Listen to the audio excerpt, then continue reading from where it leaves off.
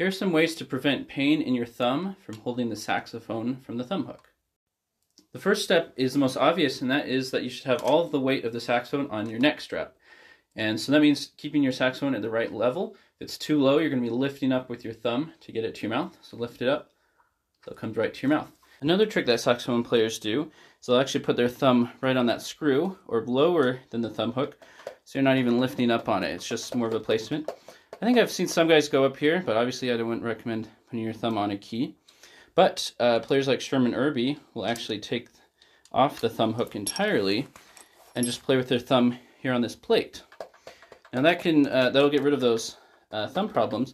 Now we've got a screw and a stud here that can be uncomfortable. So let me show you the solution to that. You can put on the thumb rest by Rulon. This is a new product.